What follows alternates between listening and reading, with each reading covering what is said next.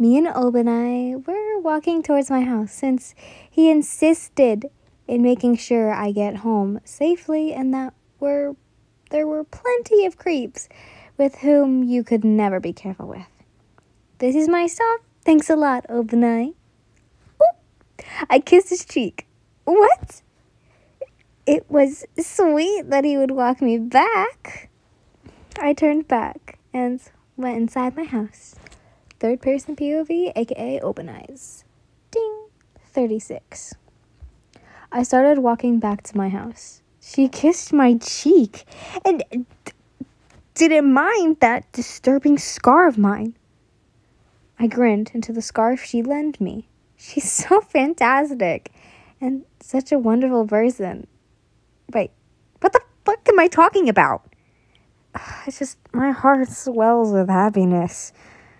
I think I might be falling for her. Hey, Iguro. Oh shit, wrong voice, but who cares? Mitsuri, what are you doing here? How odd. I don't feel butterflies when I look at her. I even feel a bit annoyed. Oh, nothing much. Just walking around. She grinned, but it looked fake. What does she want? Oh, what do you really want, Mitsuri?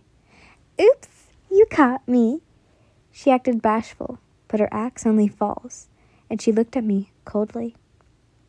I'm going to say this nicely. Stay the hell away from my Yin-chan. You keep pestering her when you're around. She always pays you attention, and I'm ignored. I am officially pissed off. Yin, one, isn't hers. And who the hell does she think she is, telling me what to do? Yin is not mine. Plus, I can do what I want. Do you think she'll stay around if she saw what you really looked like? She screeched. I smirked. Oh, but she already saw. And she told me I look handsome. So sorry, that won't work. What if I told her about your true attitude? She won't believe you. After all, I'm perfect pretty girl in everyone's eyes. She'll find out herself. Ugh, just stay away from her. Plus, she likes me better, and I know her better than you. How are you so sure? Her favorite food is... Favorite food? I know. You aren't special. I said, smug. You. I'll win her over. She'll be mine. I don't think so. I'll be the one to make her my girlfriend. I left without another word. Now, I'm in a bad mood because of that girl. Yin. No one can take her from me. I'll make her mine. Either she likes it or not. Third POV. 39. 45. 51. 60. Danger. Love meter has risen drastically. Proceed with caution. Love interest may behave in reality. Proceed with caution. Your POV. Well, I got ready for school and went to my aunt's car. I got to school and spotted my friends. Hey guys. Yin! Nezuko and me hugged. You're the best, Nezuko. No, you are the best, Yin. We continued complimenting each other. We let go after a bit.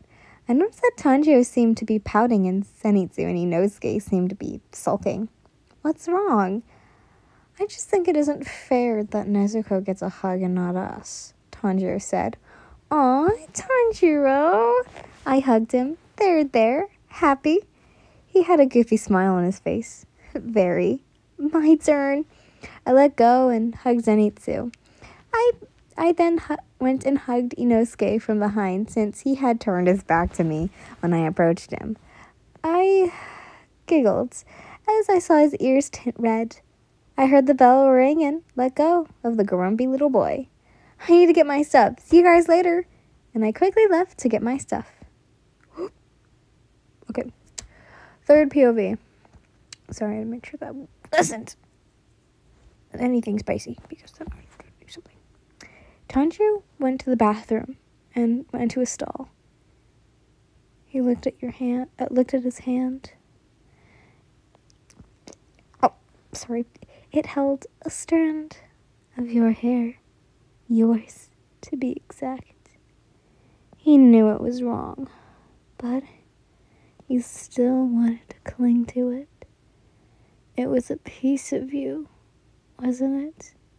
He smelt your hair when he hugged you. Was it the scent of your shampoo? Roses? He didn't quite know for sure. Back to the issue at hand. He looked at this hair and put it in a small plastic bag he had in his pocket. Ding.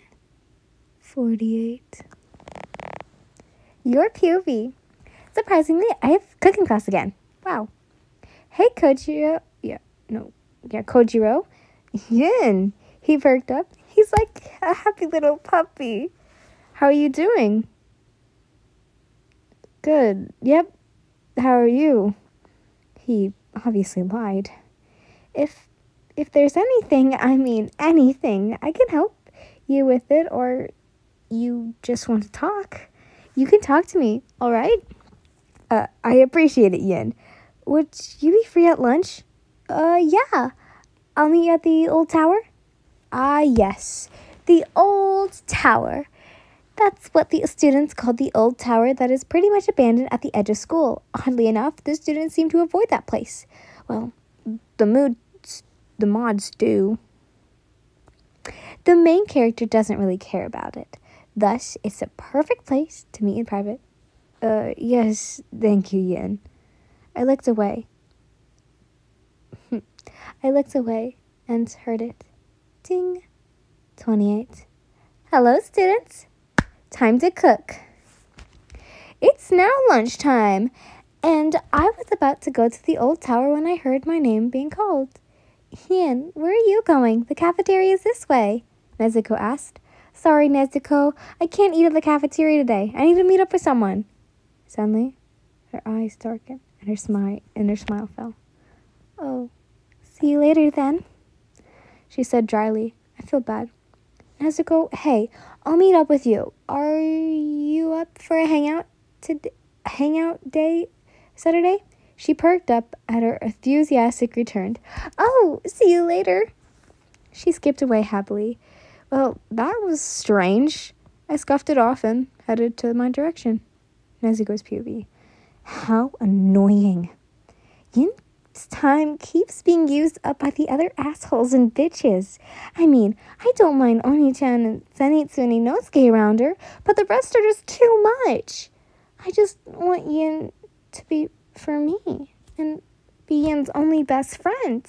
Wouldn't it be easier that way? We can always hang out and spend time with each other. Maybe I should talk to Oni-chan about the annoying pest. I noticed that he loves her a lot. Of course I don't mind, as long as he doesn't take up my time with Yin. He can love and even date her. Third POV. Nezuko Kamado. Status? Unknown. Friendship percentage? 67.